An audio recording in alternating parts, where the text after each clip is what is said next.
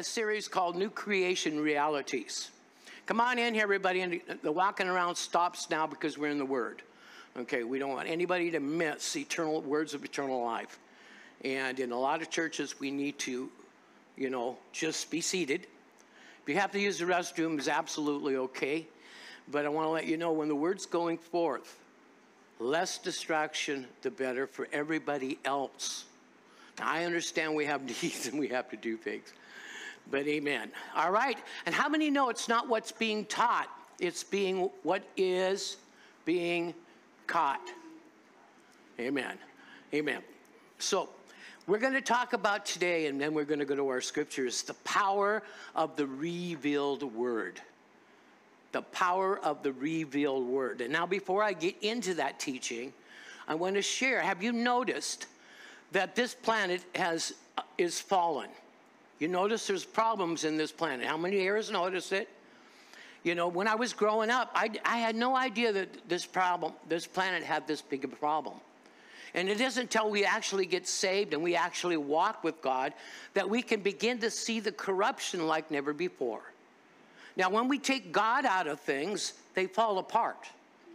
A family takes God out of their lives. Their children rebel.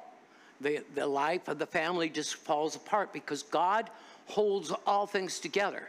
You take God out of a country, what happens to the country, folks? It falls apart. Amen. So I'm going to just share a little bit before we actually get into our lesson and why God does the things that he does, why God sent us the Holy Spirit. But I want to talk to you. If you're believing, how many here ever had to believe for a healing? Okay, so I want to talk to you for a minute. When you ask God for something, the Bible says, ask and you shall. So to have any doubts about when you ask for something and God promised it. Okay, see, the Bible gives us lists of promises that God says he will back with his own life. So if he says, I already made healing available to you, it isn't him deciding whether he wants you healed or not. Healing is there. You have to, by faith, reach up and grab it. Pull it into your bosom. Now listen to me carefully and put the word before your eyes so you don't see anything else but your healing. And make sure you don't open your mouth and tell people, I'm having a lot of fear and I'm frustrated. I wonder what's going on. Do not say those things. Because think about it. When you ask God for something as important as healing, because you need healing, we all do. And we want to believe that we receive. And we know our Father never says no, because all the promises of God are yes, and in him, amen. So it isn't a question of God not doing it. It's a question of you to continue to receive it. Can you say amen? If your garden is thirsty, keep it watered. Listen, our body is thirsty for healing, but we have to keep the water of the word before our eyes so that the picture of us whole and being healed is greater than the picture of us not being. And you can do that. How many here are saved? How do you know you're saved? If I come to you and say, are you sure you're saved? You know that you know that you know that you know you're saved. How did you get that way? By referring to it, talking about it, looking at it, referring to it. Same with healing. Don't let anybody be talking to you, oh, what are you going to do? You say, Lord, I gave you my life. Lord, I gave you my body. You heal it. Lord, I'm putting the word in front of my eyes. God said to Joshua. Now, Joshua, you're going to take over. Moses is dead. This is what God said. Now, Joshua, you got to keep the law in front of you. You've got to keep the wisdom of God in front of you so that I can guide your steps along the way. Otherwise, the enemy is going to fill your mind with lies and all kinds of things to distract us so that we don't believe God for anything. We're running by our feelings rather instead. Everyone says, not me. So you need, when you pray it, you believe, you ask, you receive, and then you thank God until everything shows up. You don't stop thanking God. Don't do this. Lord, I thanked you when I first got saved. If I ever change my mind, I'll let you know. Oh, no. Just joking with you. You know, my wife says to me, honey, I told you I loved you when we got married. And if I ever change my mind, I'll let you know. But see, that's how we are. We don't talk to God every day. We need to interact with God, especially for believing something, for our body to be whole. Can you say amen? Amen. So don't be irresponsible. Okay? Don't be irresponsible. This is life and death here. Now, all of you are saved. So the way I look at it, I believed God for not losing my leg. I believed it for over a year. Now listen, I'm talking to you. I never stopped believing. Yet, I have no leg. And God replaced it. Was I in error? No. My job is not to reason why, how, this. Be careful of that. Because you know who has access to our mind too. Now, he can't read your mind, but he suggests to your mind. He suggests to other people's minds. You know, you're praying and asking God and believing God for something where other people are involved. Then you got to pray over their minds too, so Satan doesn't influence them in a negative way. Say me, say oh me, I meant to say amen and or me, or me. My eye tooth is getting in the way with my tongue, and so it's hard to see what I'm saying. All right, so here we go. And here, John 16, Jesus is talking here. We're going to be dealing with the power of revelations of the Word of God. He says, I still have many things to say to you. Now, he's talking to his disciples, but you cannot bear them now. In other words, you won't get them now. However, when he, the Spirit of truth, has come, he will guide you into what? How much truth? Now, here's the key. Not evil truth, not truth about your neighbor, what he's doing wrong. All truth concerning God's plan for man and you personally. The Holy Spirit is to take you by the hand and walk you into all the truths that God had lined up before the foundation of this world. He will guide you into all truth, for he will not speak on his own authority. I am the Holy Spirit. I am the Holy Spirit. No, he never calls attention to himself, always points to Christ. But whatever he hears, he will speak. He will tell you things to, come on, folks. He will tell you things to, you want to know about tomorrow? Who do you go to meet to hear about it? Don't meet with them. You're going to have to guess about tomorrow. Now, that's still okay because you can believe for tomorrow.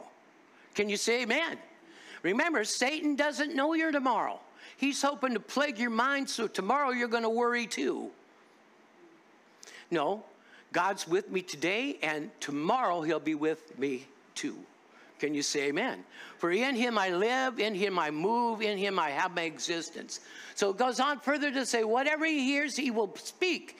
He will tell you things to come. He will glorify me. See, the Holy Spirit's job in the earth is to point you to Christ, to center you on Christ. Every time you keep wandering away, he keeps moving you back to Christ. For he will take of what is mine and declare it unto you. The word declare is interesting because it means that he will stand there and tell you until you're blue in the face.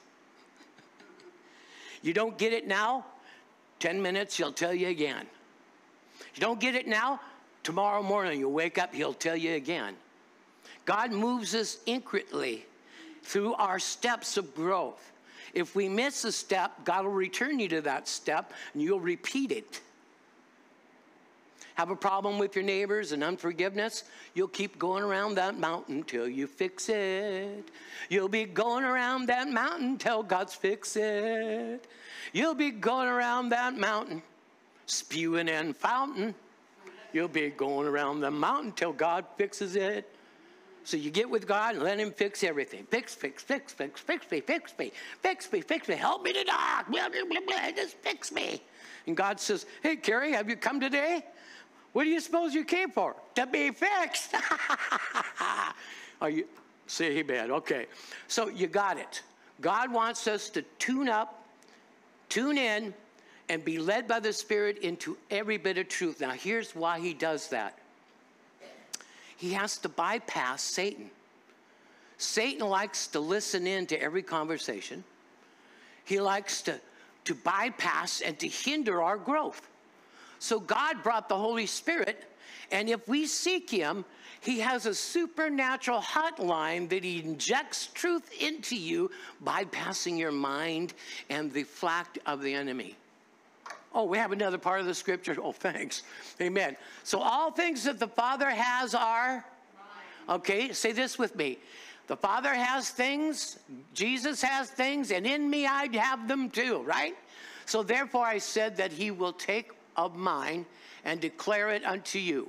A little while and you will see me. You will not see me. And again a little while and you will see me. And again, because I go to the Father. What's he saying? I'm going to send you the Holy Spirit.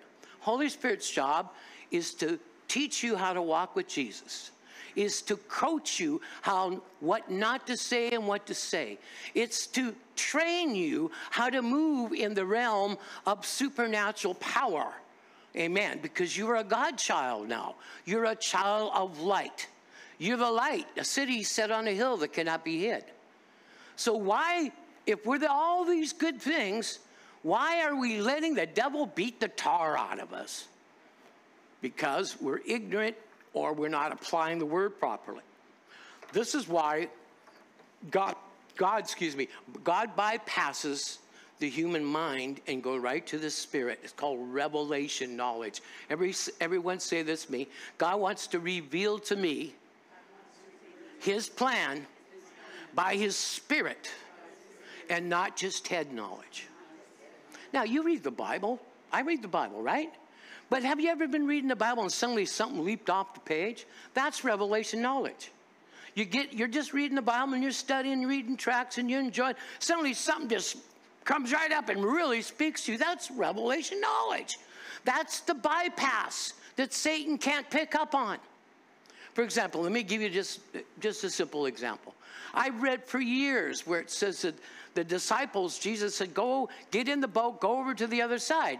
And then we know what happened. The storm comes, and the winds blow, and they see Jesus walking towards them because they're going to feel like they're going to perish. Jesus says, you're going to the other side, didn't he? But they think they're going to perish. Amen. And so they see Jesus. Peter says, oh my gosh, it's a ghost. Now, what God showed me, revelation knowledge, is that Old Testament. They really didn't know God, did they? And even though they had been with Jesus, they didn't really fully understand everything he was trying to tell them, did they? So in the Old Testament, Jesus is not in our boat. But he still commands us to do things. But we're not in the Old Testament. Can you say amen? So God showed me this. He says, in the Old Testament, I'm out of the boat. I wasn't in the boat. They still suffered things. He says, in the New Testament, I'm in the boat. He's in your heart. But still the enemy brought a storm. Oh, what? Is that a failure of God in your boat that the storm came? No. That's Satan's job, is to harass you. Put him in his place. You have Jesus where? In your heart. Stand up and tell the weather, shut up. Tell the devil to be quiet and put him in his place. And so Jesus didn't have to walk in the water to come to him. He was in the boat. And what was Jesus doing? He was asleep, resting in his Father's plan. He says, look, guys, we're going to the other side. So here comes the winds and everything like that. Unusual storm. These were fishermen, folks. They've seen many a storm. These storms were demonic. And when all the storm was going, everything, they still got up and they said, we perish. Yet Jesus was in the boat. Because they were watching and seeing and commenting on what was around them instead of who was with them. Get it? Who's with you? Well, then stop talking about what the devil's doing. The devil's harassing my boyfriend. The devil's doing that, and the devil's doing that. How do you know? You watching them? Come on, I'm just teasing you a little bit to get you to, oh, hey, that's right. So we see that this time, Jesus is in the boat. New Testament. How did I have that? It was revealed to me that a lot of people are trying to believe in the New Testament in Old Testament principles. And when they do that, nothing works. Because that's an old covenant that had been fulfilled, whose promises are still good, but the laws and the principles of it have been done away with. So I don't care how many times you wave a flag, that's not going to impress God. He's going to tell you, put it down and let me see your heart.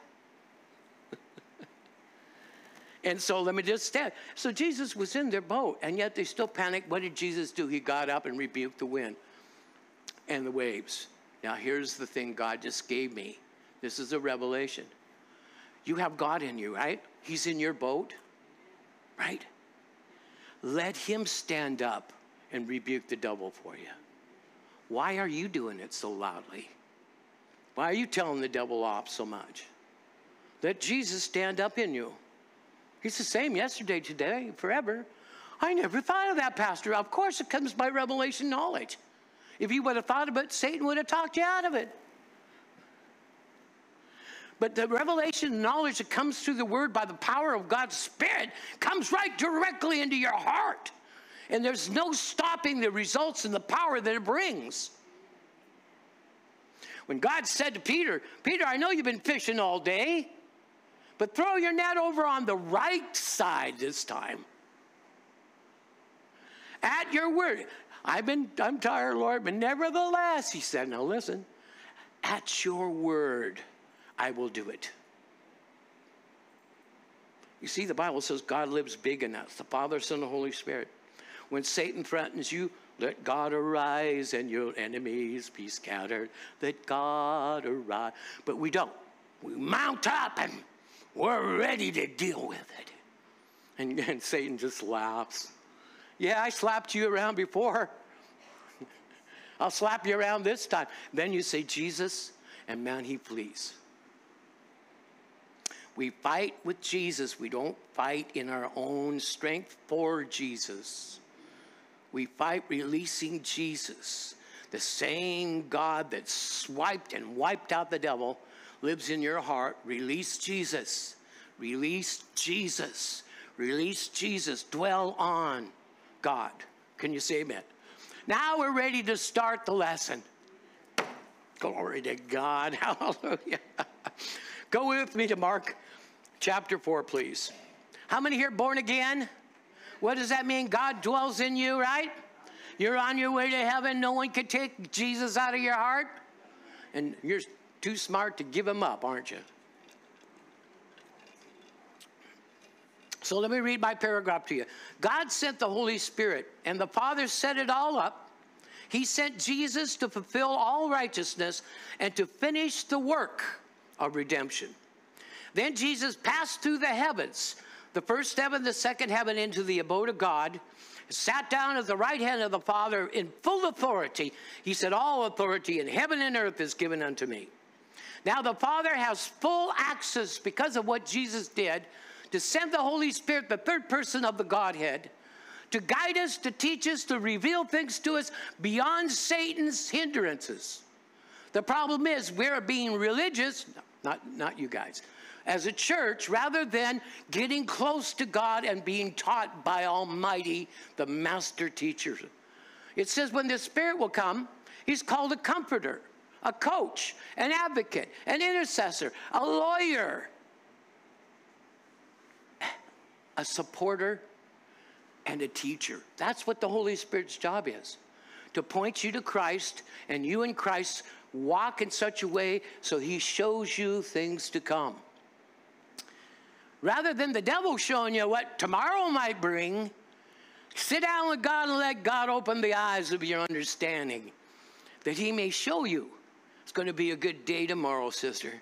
I'm with you. Not only that, but if you open up, I'll show you some great things during the day. Amen. That's your God. He knows you have to be on this planet for a time. He can't just sweep us up. So if you're going to be on this planet for a time, he needs you to be so close to him so he can show you all the good things that Satan's hidden from us. The word occult means hidden under darkness. See, so Satan, the god of this little g of this world, has hidden the things that you need to know and revealing all kinds of lies. Well, what God did by the Holy Spirit is he came in, and now he's opening the eyes of our understanding, and we're beginning to see the plan that Satan wants to hide from us. We have a personal relationship with God. We are not religious. Satan's plan is to give you religion, to mingle the Old Testament with the New so you're powerless. So you mix the covenants up, and so you say things like this. Well, you never know what God's going to do. He could be leading you through the mud and the crud. He's proven to you how unfaithful you are. Have you heard things like that before? That is not New Testament. That is not the gospel. That is absolutely a deception. Who lives in you? Now, the problem with the church is they're not studying about the God insideness. They're studying about trying to be worthy to God or trying to get God to do things. Deception.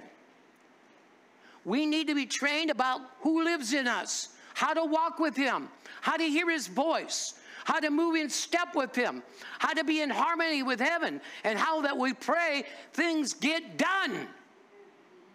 That our faith not stand in the wisdom of man, that our faith not stand in all the religions of men, but our faith stands in the power of God and his gospel. Can you say amen? Don't tell me you have power. I want to see you knock a few people down just by pointing at them. I used to do that for fun. Remember that? We have whole rows of people going. Finally, God says, stop that. Everybody's going to make that important instead of their relationship with God. I mean, I used to go, and whole rows of people fall right over. Still can do it. But what's that going to prove? Let's just blow a few devils out instead. Can you say amen? Ta ta ta ta ta ta. Ta ta ta ta ta ta. Amen. All right. Have you got Mark? All right. Look at verse 10. But when he was alone, those around him with the 12 asked him about the parable. Remember he had cursed the fig tree? Remember he told about some things? Now they asked him, and he says, and he said to them, to you, it has been given to you to know the mystery of the kingdom of God. Who has it been given to? Not Satan, right? So everyone say mystery. It's what we call a transliteration. That means that they didn't have a real word for it in the Greek.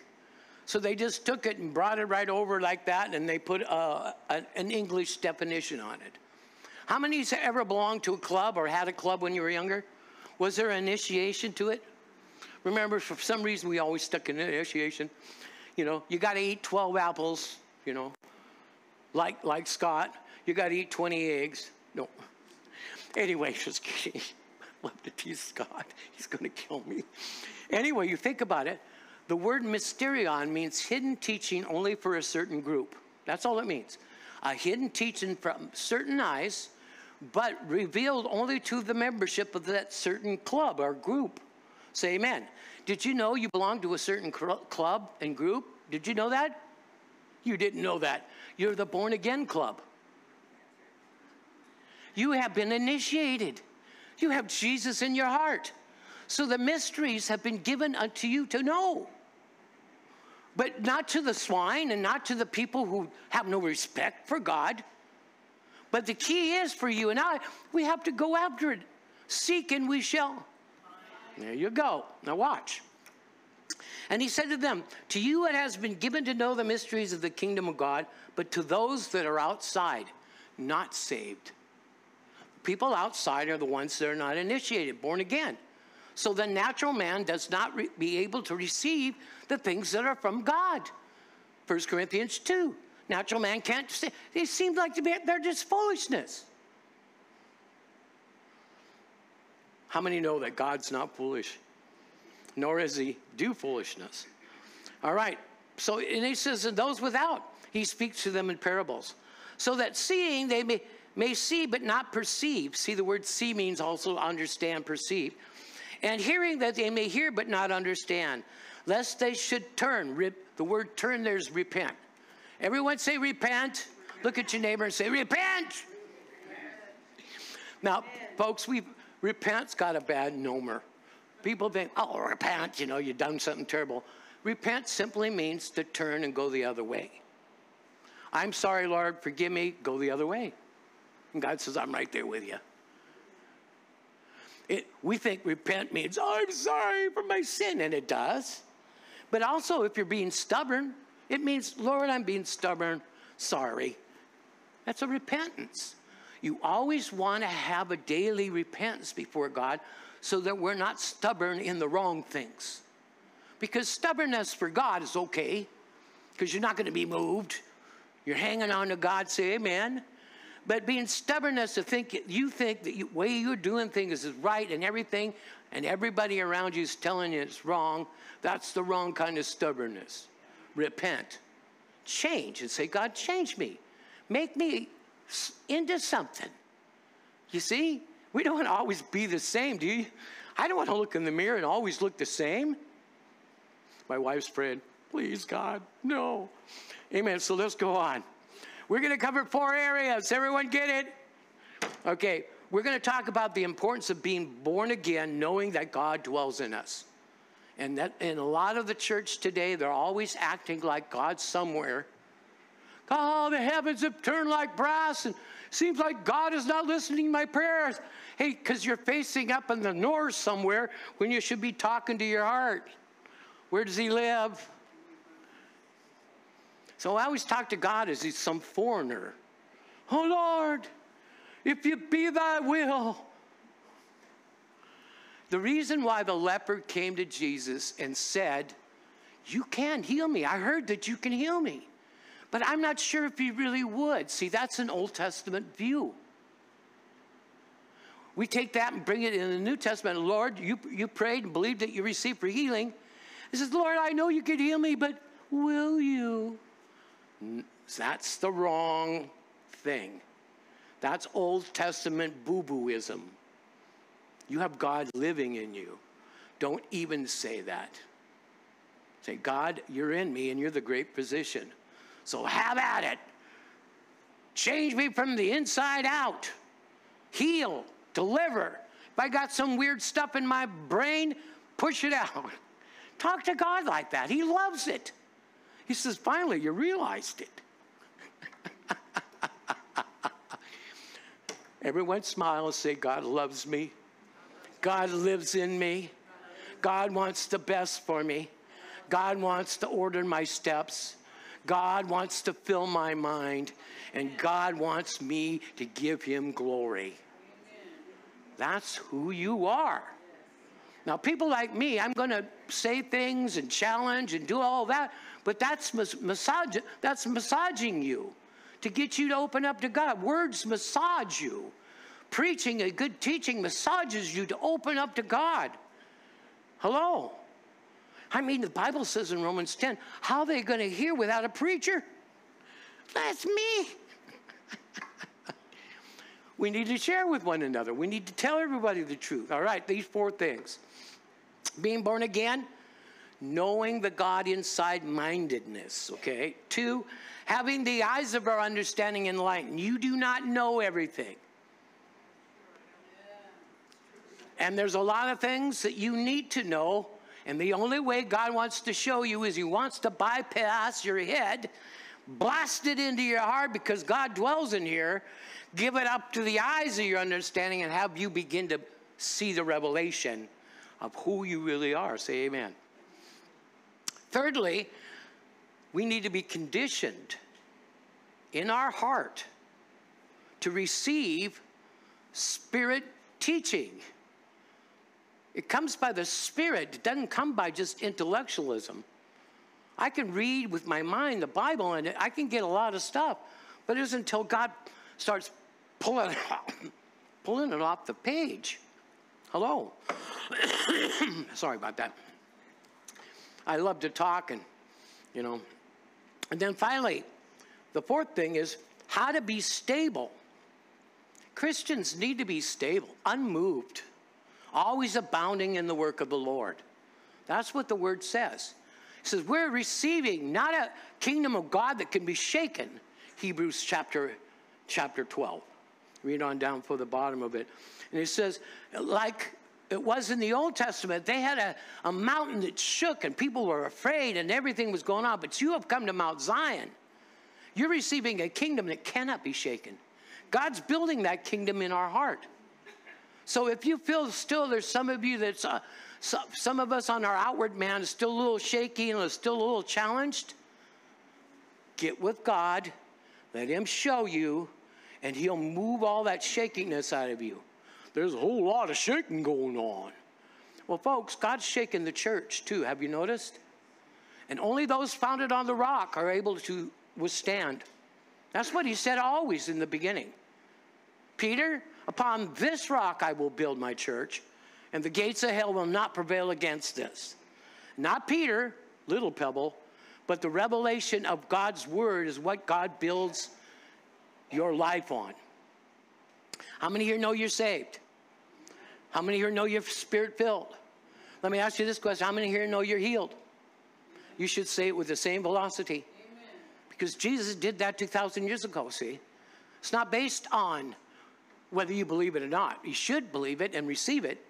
But even if you didn't believe it, doesn't make the word of God of no effect. It's still true, whether you choose to be a part of it or not. Say amen.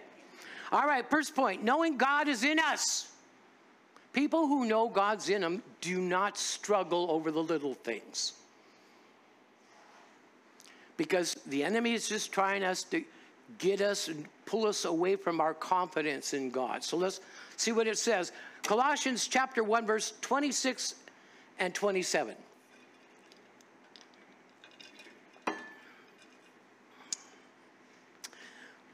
What did we say the word mystery was? A hidden teaching for a certain group of people and the born-again believers, right? Jesus hid that. He says, I don't cast my pearls, or don't cast your pearls before the swine. That means don't share godly things with people who don't care. Hello. Don't waste your time. I was the Bible answer man on Green River Community College for 3 years every summer. They couldn't get anybody else to do it. So I went down. Boy, what a challenge that was, coming up with answers. But you'll find out there are several people who will ask a question, but they don't want to know the answer. They just want to argue. Never bother with them. Jesus turned and walked away. Two, there are people who want to know, but they haven't got time to hear the answer. You've got to weed them out. And then the people who literally you want it, then you say, well, listen, hang around and I will share the answer. You know, and then there's impatient people. I want to know it now. I said, look, in 10 minutes, I can't answer that. But if you have about 15, I can. You see, there is quality answers for people who are really seeking God. But the people who are just mocking and making light of, don't waste your time with them. They're not ready yet. Their fruit's still bitter. Moving right along. Now listen. And he says, and it says, that which has been hidden from the ages and from generations, but now has been revealed. See that? The revelation power of God's word. Revealed to his saints. What is it? To them God willed to make known what are the riches of the glory of the mystery. Hidden teaching for a certain group among the Gentiles. Which is what? Christ in you. See, they never knew that God can come and dwell in them. The Old Testament saints had no idea that God wants to come and live in us. It was hidden until Christ died, rose again. He said, I'm going to send the Comforter. The Comforter is going to guide you into all truth. And he's going to reveal all these things of who you are supposed to be and how to get there and become that and to cut the enemy out of your life. Can you say amen? Which is in us. Christ in us, the hope of. So we have God in us. That means that the Father loves you because you have accepted his Son. Automatically, you're on the winning team. Now, this is what people don't understand. I realize that the wages of sin is death. That's Romans 6:23. But for a child of God, did Jesus die for our sin? Now listen to me carefully, otherwise you'll miss this. How much sin did Jesus die for? Okay, all sin, right? Past, present, and so here's what I'm trying to say. Now, I'm not belittling sin's power to destroy human beings. Satan's nature is sin, okay, S-I-N. But I'm telling you, you're no longer a sinner. You have accepted Jesus Christ, and now God Almighty's Son lives in your heart. Actually, all three. So you're no longer a sinner. So when you make a mistake, he doesn't look at you like you're a sinner, you stoop. He doesn't look at that. He looks at you as your little child of God just pooped his pants. That's how he looks at you. He says, oh my gosh, they listened to the enemy again and made a mess. So he reaches as best as he can, that we have to give him invitation down to pull us up out of that. He took me out of the miry clay. He put a song in my heart today. Amen. A song of praise, hallelujah. We're children of God. So the idea behind that is to think that you're a child. Doesn't give you a right to be sassy to God. Doesn't give you a right to be a naughty child. But God is not going to deal with you as someone that is lost under Satan's control. Because you now have God in your heart. So that means you're disqualified. God is not going to prance you around in the world to have the world beat you up and the devil lie to you so he could teach you something. It does not make any biblical sense, because God's already on the inside of you and he knows everything already. Doesn't God know everything already? Yes. Then are you going to teach God in your heart anything? No. Pay attention and listen. Makes good sense, doesn't it? I'm not picking on you. But we don't. We blabber and jabba, and we do all that and everything. We don't mean to. We're learning about ourselves. Be quiet and let God consult you and work with you. And then have fun. But make sure what you're talking is not reversing and insulting God who lives in you. I said, God lives in you. Don't insult him. It's called grieve the Spirit. Don't do that. How can I do that, Pastor Kerry? By speaking bad about any other believer or child of God. Doesn't matter if they're right or wrong. That's God's property, hands off. Just say, Lord, it doesn't seem like things are in order there, so take care of it. See, we don't know them. God does, and he's just and fair and everything. So when we pray that prayer for our enemies or for some other child of God, we know it's taken care of rightly, and we don't put that, and Lord, I could tell they really need your help. Don't add any of that stuff. Amen. So far I've given you enough to make you a champion for the rest of your life. First of all, you don't do the fighting. You release God and let him do the fighting. First of all, stop talking to God like he's out there somewhere. He's dwelling in you. He's well aware about what you're going through more than you are. So turn your life daily over to him so he can take over in the areas you're not even aware you're out of order. See, there are areas of our life, they're the little foxes to get us out of order. And so we want him to take care of those. Say amen. Before those things chew up our vines. Knowing God that's in us. All right, a couple of points I want to give you. Number one, we as believers must focus on the fact that we are God indwelt. Say amen. Two, we must realize that God already knows everything, so don't try to tell him what you're going through.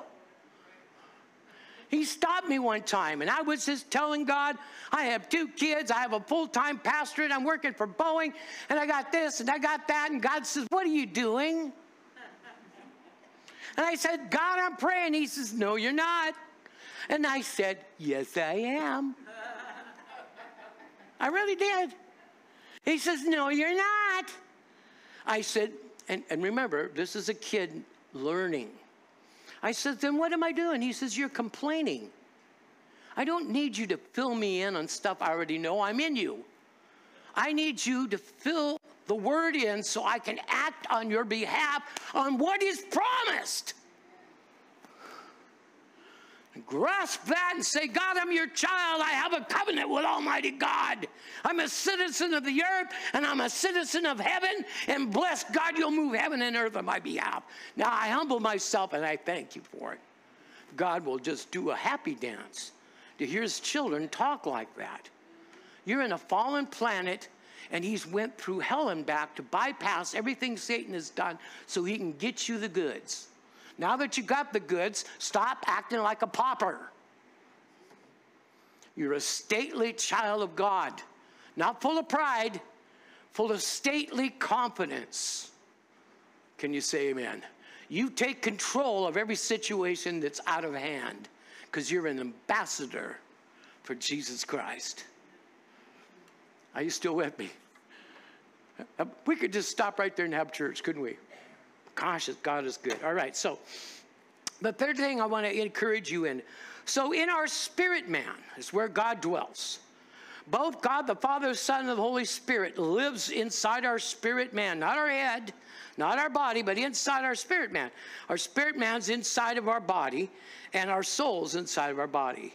Then finally, when we hear or read the word, listen, the God who lives in us, when we hear or read the word, if our heart is open, God, who is the word inside of us, will bear witness every time we run across the scripture or a truth that deals with us personally.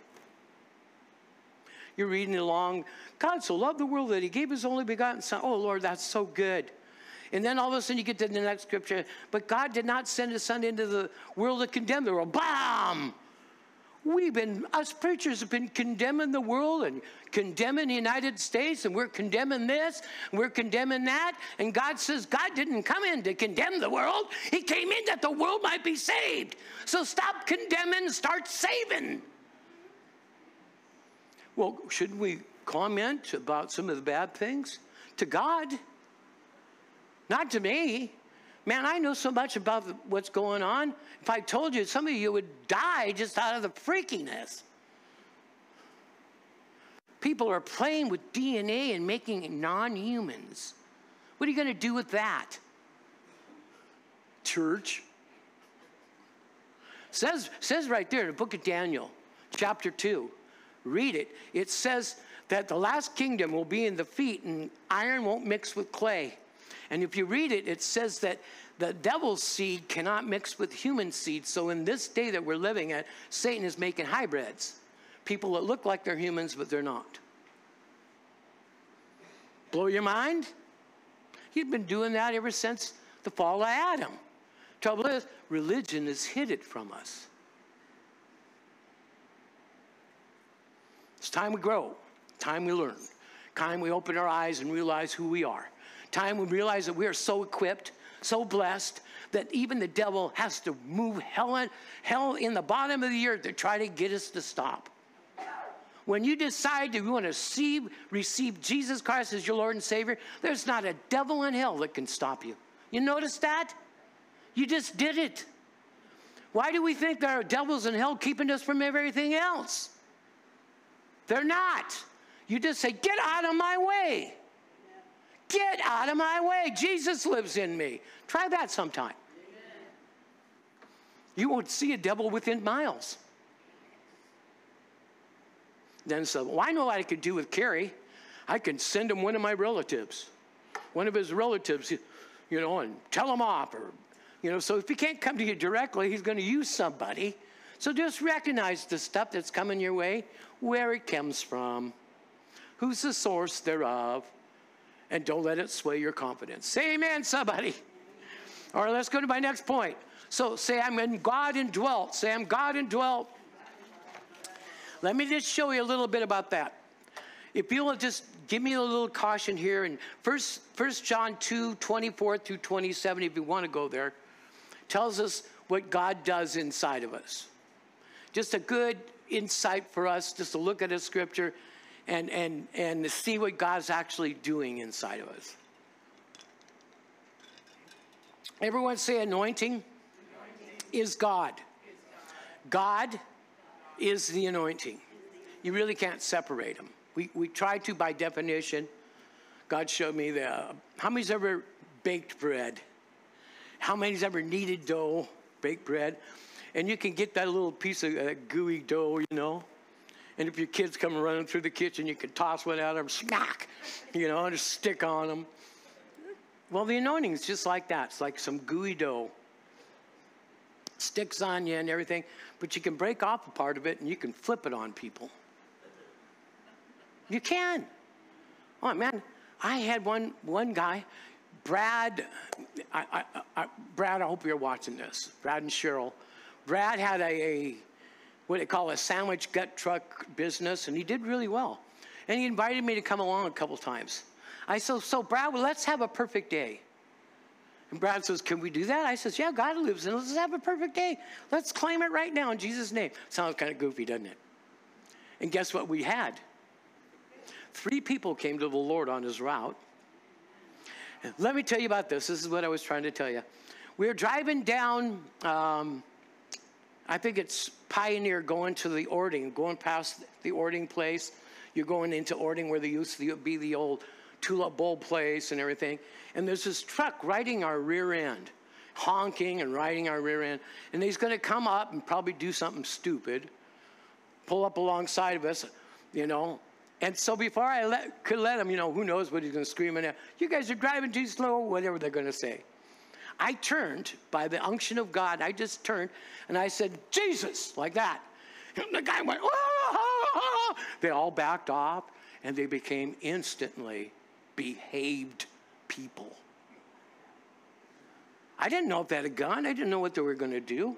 But I ain't going to dwell on it. I'm just going to take authority over it. You learn to do the same thing. If it's something harassing you and causing you harm, and you're wasting any more than a minute or two dwelling on it, take authority over it. Greater is he that's in you than he that's in the world. Amen.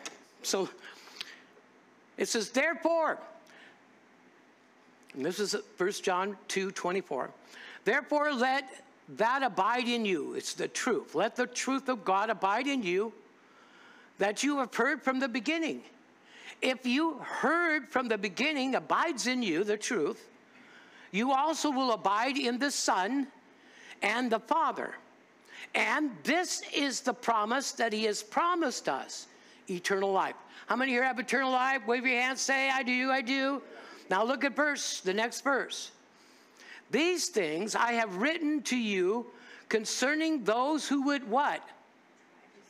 There's that deceive again. Remember, this is a fallen planet. Satan wants to deceive.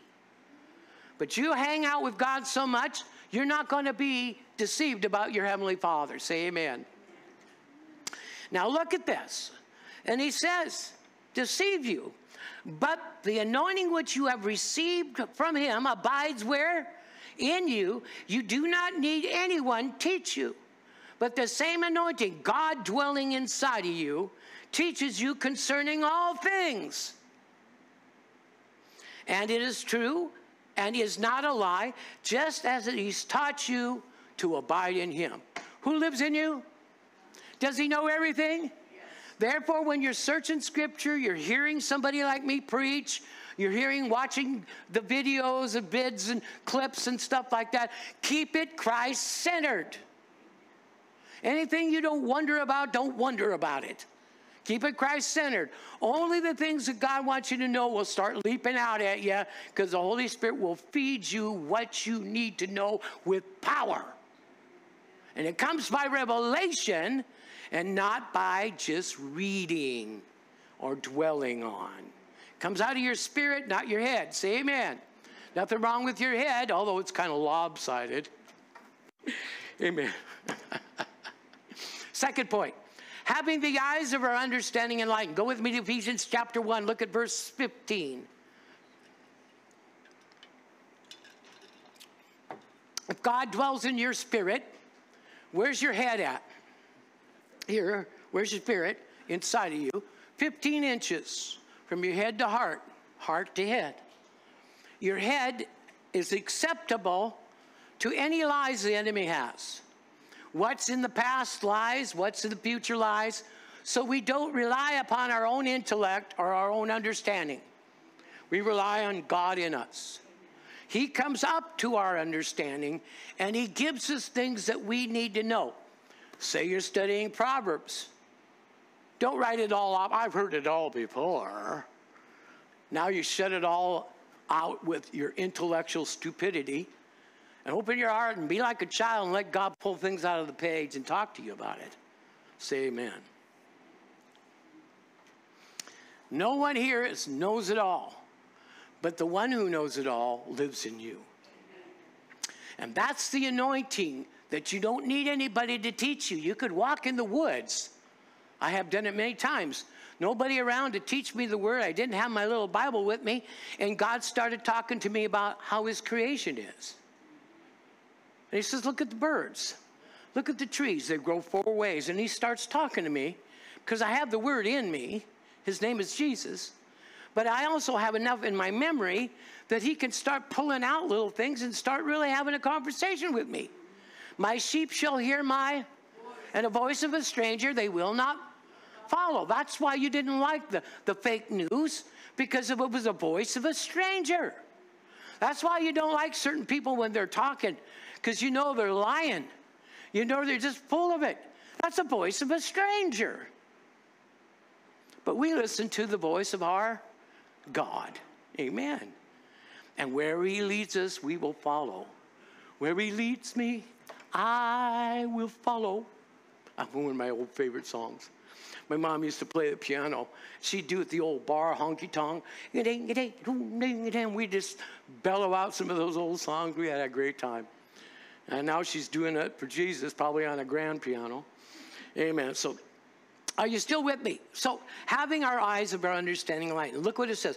That the God of our Lord Jesus Christ, the Father of glory, may give you the spirit of wisdom. How many know we all need more wisdom? You want to find out what that wisdom is? Go into James chapter 3. Find out the wisdom that's from above, okay? Then it says the spirit of wisdom and revelation. Notice that word? In the what? God wants you to know about Christ, but he wants it to be revealed to you, not just told to you. I can describe Jesus to you wonderfully, but you just don't want to go on my description of Jesus. You want to listen to your heart and let God go, yeah, and that, yeah, and yeah, and he starts teaching you. So you don't think you have to remember anything. You don't. He already has it all memorized. The key is we're not conditioned to tap the source in us as much as we think we are. How do we get conditioned like that, Pastor? I love to tell you, face-to-face time with God, he conditions you. Face-to-face time. Face-to-face time. Listen, this isn't something I'm trying to hammer. This is the #1 teaching for the end times. You don't spend the time with God, you're going to be another casualty. It's just the way it is. It's going to be that bad. Thank God we're not going to be here for the worst parts of it, but it's going to be bad. And so if we're just like if you're a baby Christian, you just got saved, and everything is so interesting. It's so wonderful. And then boom, we declare war. Somebody drops a bomb. Suddenly the whole scenario's changed. Where's that Christian going to go? To be with God, to meet with God, to find out what's going on. And so if you haven't really started that, please do. God will fill you. You won't be moved about anything. Now, I told you about my intercessor, Beulah.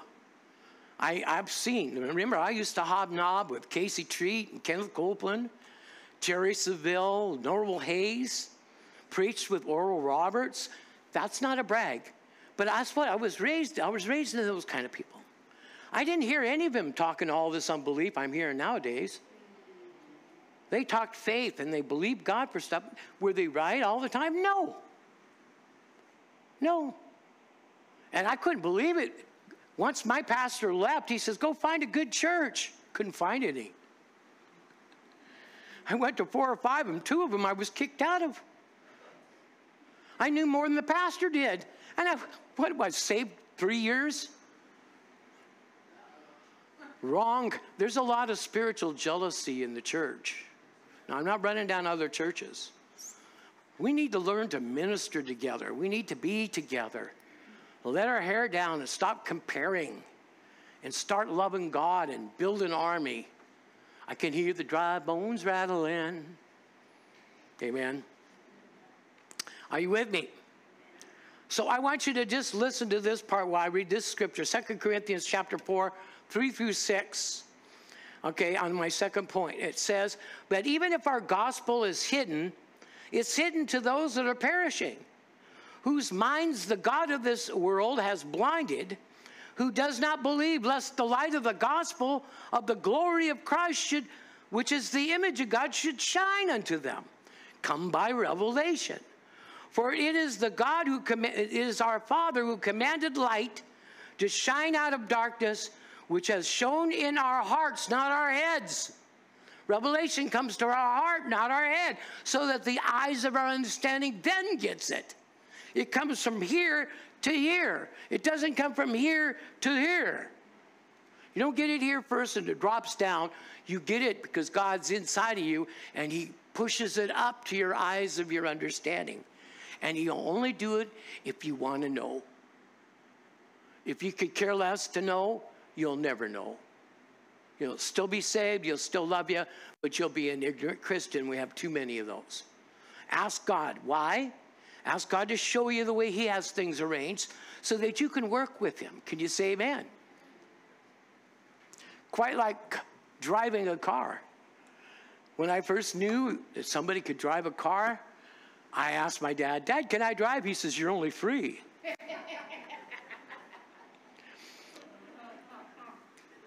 You got to get a little older. But he used to sit me on his lap when we used to drive around when we pulled in the snow and stuff. That's why I used to always say I learned to drive when I was in Montana. I left Montana when I was 4.5.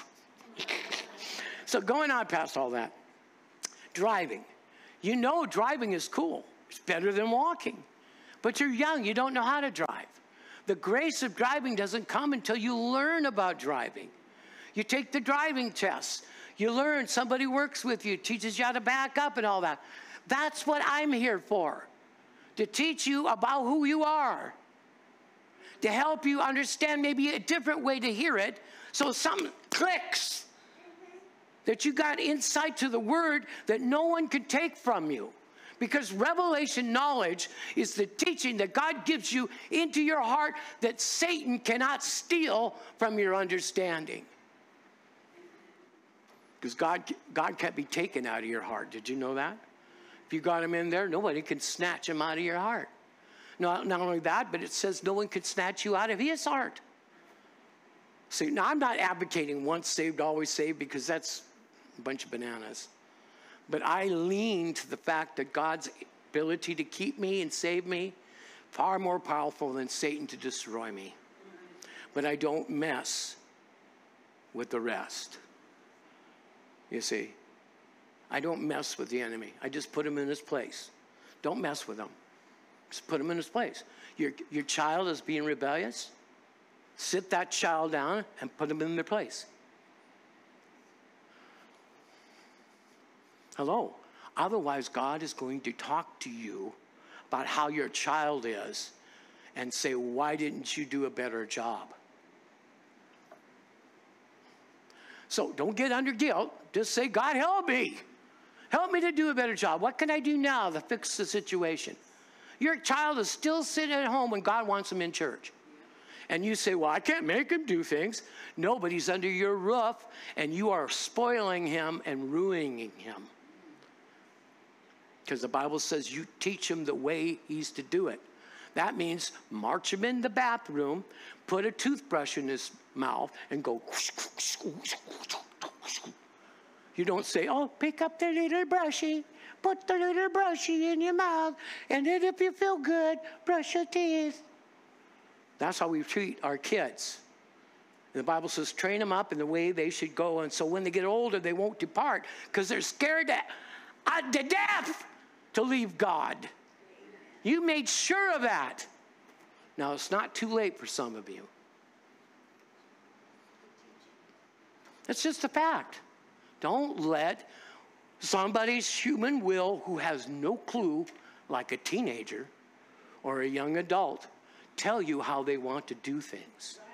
If they're under your roof, you tell them. And you say, if you mess up, bye-bye. Especially if they're older than 18. You know what my dad did to me when I turned 18? For my birthday, he brought in 2 luggage things. Set them right in the living room. They were empty. He says, son, I want you to think about other things now.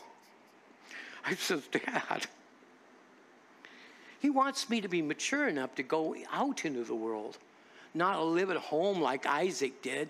He didn't live, Isaac never left home till he was 43. That's why he was called Laughter. He wouldn't get out of the house. Abraham had to go get his servant to find him a wife to get him out of the house. Check it out. We got to, honey, Sarah, we got to get Isaac out of the house.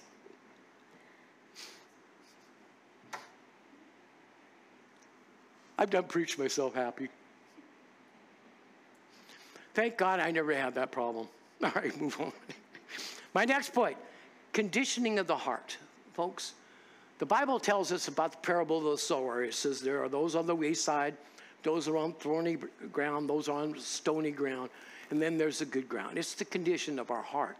How do we hear the word? How do we pay attention to God? It's the condition of our heart. Now, I don't know about you, but I need a lot of marination. How many know what marinating meat is? When I go to meet with God, I ask him to marinate me. Marinate my meat. Kill my flesh. If I'm born again, then I am crucified with Christ. I'm buried with him in baptism. So it's no longer I that lives. I meet with God and throw my flesh down and he pulverizes it. And then as I'm ready to meet and I get tanked up, filled up, then he takes it like a jacket, he puts it back on me and he says, you won't have any more problems with that throughout the rest of the day if you walk in love. So your flesh becomes your servant and not its own mealy mouth thing. Can you say amen? Look at your neighbor and say, thank God I can't see your flesh. All right.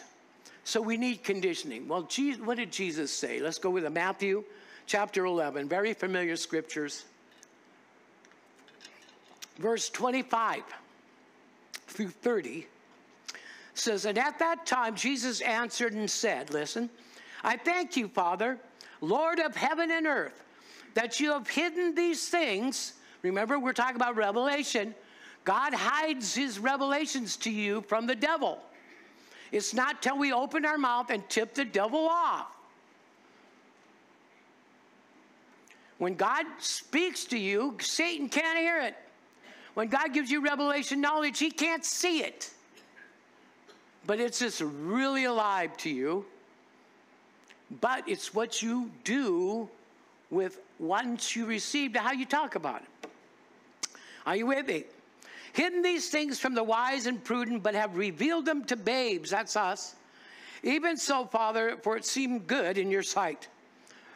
All things have been delivered to me, Jesus said, by my Father. And no one knows the Son except the Father. Nor does anyone know the Father except the Son. And no one to whom the Son wills to show him. Come, then he says something. Come to me. Come to who? How often should we come to him? Every day. And sometimes throughout the day. The word come there is the Greek word keep on coming. Come and keep on coming. Come, keep visiting with me. Keep being with me. Come, keep on coming. I'm going to show you how I operate. I'm going to teach you my ways. Come, hook up to me. Build yourself in. You and I are going for a ride. So listen to what it says. Remember, religion had a piece of this. It says, and then he says, and all things have been delivered to me. And he says, come to me, all you who are labor and are heavy laden. The reason why you labor and get heavy is we're doing it in our natural strength. Try mixing God in with that. And I will give you what? Rest. Do it God's way, you'll be rested even when you're busy. And I will give you rest. Take my yoke upon you. We are to take his yoke. We are to belt in with God. Say amen. He doesn't belt in with us. We belt in with him. Take my yoke upon you and learn from me. Not learn about me. Learn from me. For I am gentle, lowly in heart, and you will find rest to your souls. For my yoke is easy and my burden is light. I can remember the old Pentecostals 20, 25 years ago. They say, and the Lord's given me a burden. Read Jeremiah 15. It'll tell you, he that says the Lord's given me a burden isn't worth the manure under a tree. God doesn't give you burdens. He gives you assignments. He gives you blessings and then says, I'll be right there helping you fulfill them. God laid out a race for every one of us to run. That race is our life. But we have to look to Jesus, the author and finisher of our faith, through every day that we walk. Can you say amen? Then you'll have successful days. Nobody's going to harass Kerry when I'm walking in Jesus. Folks, I'm going to tell you this. I have a lot of friends that I know, but their walks are pretty shaky. They're outside somewhere. And they say, oh, I can't wait to come see you again, something like that. They won't be able to come see me at all until they get their lives together. Because God doesn't want me hanging out with people whose lives are all ripped apart, who want to make me a show or make conversation out of me. God won't allow it, and he won't allow that with you either. So when your friends show up out of the blue, ask if that's the right kind of friend for you. Because things can come up that God didn't send. God wants you to be discerning on who's your friend. Hey, I'm a poet today. Let's go on. All right, so he goes on further. He says, my yoke is easy, my burden is. Right. God never teaches you or abuses you or tells you you're worthless or says you better get with the program because you're way behind. He never does any of that. He's right there working with us, and besides, he lives in us. All right, so conditioning of the heart, say amen. Amen. To get our heart conditioned, to receive the word of God, it's our responsibility through prayer, worship, and time with God. Second is, two things we have that we must deal with and ask God to help us. That is our flesh and our unrenewed mind. Now, let me see, just kind of see. How many's ever been going along, minding your own business, and you just had this weird, ugly thought pop up? Don't raise your hands. We all have. Who do you think went bing through that at you? And why? Because you're headed in too good of a direction. You're just too happy. You're just too happy. So he goes, bing, Kerry's a jerk. Just look. And then, boop, he switches you from the good journey to, yeah, maybe he is. Bless your heart, I love you. I'm almost done with you. Thank God, this guy talks forever. 1 Peter chapter 5 tells us how to be humble. Can you say amen? If we're going to receive from God, we have to be humble. Amen. Confident and humble, not prideful. Listen, if you have to say me, I in your conversation more than 3 times, there's too much of you in the conversation. I did, I went, I've gone, I'm working hard, I'm. Check yourself. I asked God, this is one of the ones God showed me, Revelation. He says, son, how many times do you mention yourself and when you pray to me? I said, well, knowing you, God, probably too much. Everything went silent. And I got it. It suddenly rose up that I am not that important, only to God. So if I think I'm important, then God becomes second place. And I don't mean to put him second. So rather to avoid that, I meet with God and have him humble me in the sight of the Lord.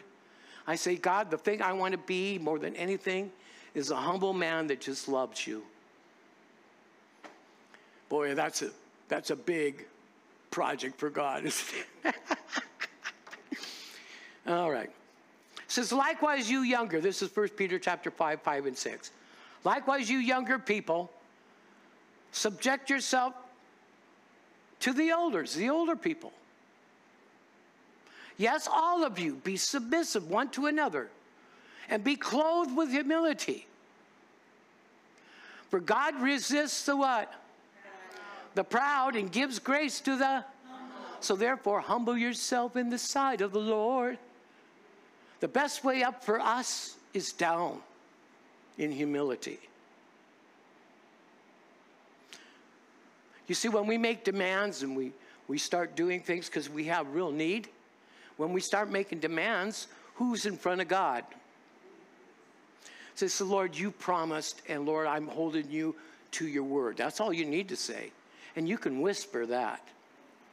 No disrespect, all full God, and he goes right at it. Can you say amen? You see, I had a beautiful father. He was a good father. And oftentimes I would come to him, and he would say to me, what is it? What do you need? Because he knew me. Well, your father knows you, and he knows every time you come to him, you have need. Don't stop asking. In fact, that's why the Saviors come, because you have great need, and he doesn't want you to go to hell. So ask all the time. So I come to my dad, and I says, no, Dad, today I just want to tell you I love you. And he looks at me, his mouth drops. He says, are you sick? Our God will never do that to us. Never, never. But think about it. If you ever tried this, if not, maybe you do, you go and say, Father, I come, and I'm not going to even ask for anything for a while. I'm just going to come and hallow your name. Just tell you I love you. If I could, I'd hug your neck. God, you bring tears to my eyes, and you soften my heart, and I just start telling him how much he means to me. And so when you do that, all heaven is open. The angel, now listen, the angels are watching. They're listening to you too. It says that the church teaches the angels the manifold wisdom of God by our relationship to him. Here we get to talk to God as if he's our friend. They talk to God as if he's a captain and absolutely in charge, which he is. To which of the angels, as he said, every time, you are my son, sit at my right hand. He's never. And Lucifer, that's a message to Lucifer. You'll never make it, dude. You're done. You're ripped. You're done. These are my children, and all I want is their attention. You start loving on God, and heaven's open wide. Can you fence the anointing coming right on in here? That's a tickle his fancy with your love. Just don't be a con. Did you know there's a lot of people that are conning Jesus when they come to him? Hey, God, if you do this, I'll do that. Get me out of this one. I'll never do that again. Yeah. The God who knows the beginning from the end. Remember, you're his child. He gets great sense of humor from you. All right, last point. Yes. A stable walk is built and the result of hearing and doing the word as it's revealed to us. Hearing what Jesus said and doing what he's revealed to us. This brings stability. Matthew 16, please. This is the story. I'm just going to talk about this. And then I want you to go to Luke 6:46. You go to Luke 6:46. It's not in there. And I'll go to Matthew 16. Let me say, remember, Jesus, they just came from Caesarea and Philippi. And Jesus looked at his disciples and he said, What's everybody saying about me? What are the people in the crowd saying? And of course, our disciple says, well, some say you're Jeremiah the prophet. Some say you're Elijah the prophet. Okay, you're a forerunner. You're not the Messiah, you're the forerunner. But then he says, and he looks at him and he says, but who do you say that I am? I've been with you 3.5 years. What are you making me now? How am I now? Peter opens his mouth and he says, you are the Christ, the Son of the living God. And Jesus said, flesh and blood had not revealed this to you, but my Father, which is in heaven, revealed this to you. The revealed word of God is the rock that God builds his church, and the gates of hell cannot prevail against it. Not Peter. He's not the first pope. He says, upon this rock, the revelation of God revealing his word to you, that's what you're to stand on. And it says, and the gates of hell will not prevail against that kind of truth. So better get your teaching from the Spirit and study your word. Because an ignorant Christian is just good fodder for the devil. And he says, whatever you bind on earth is bound in heaven. Whatever you loose on earth is loose in heaven. Now, over in Luke 6:46, I'm just going to quote it, unless they can get it up there for me. I don't have it in my notes. It says this. Now, how many children of God do we have today? Look at all of you. You're wonderful. It says, don't call me your Lord if you're not going to do what I tell you. First scripture, Luke 6:46 says, don't call me Lord and Lord if you're not going to do what I tell you. Then he says, he that heareth my sayings and does them is, I'll show you to whom he's like. He's like unto a wise man who built his house upon a rock. Floods came and the winds blow and it beat upon the house. It could not shake it or make it fall because it was founded on Christ. Is your life founded on Christ? Or is there still a lot of you that gets pinged and bumped? If that is, and you're getting whacked on a little bit, go and say, God, crucify that last part of me that I want to hold on to. Don't look at me in that tone of voice. You got little things you're holding on to. But see, you don't have to worry about those little things unless God goes, Kerry, I want you to deal with that now.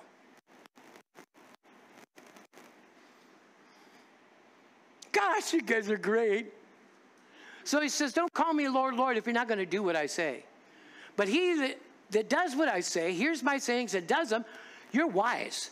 Because you built your house upon God who cannot be moved. And when the floods come and the winds beat on that house, it could not shake it, for it was founded on a rock. It's the hearing of the revelation of God's word, and it's the doing of the revelation of God's word. Now here's the neat thing. This sermon, do you think it came from Kerry or do you think it came from the throne? Because you can feel the anointing in it, can't you? That's God in there. That's what you want to look for when you're listening to sermons and listening to things. You want to look for the God part in there ministering to you personally. So everyone say, it's not by might, not by power, but by the Spirit that I am taught. God gives me revelation knowledge and insight to his plan and his purpose for my life. I have to seek him for it, and the Holy Spirit will show me things to come. In Jesus' name, if you believe that, give the Lord a big hand clap, will you?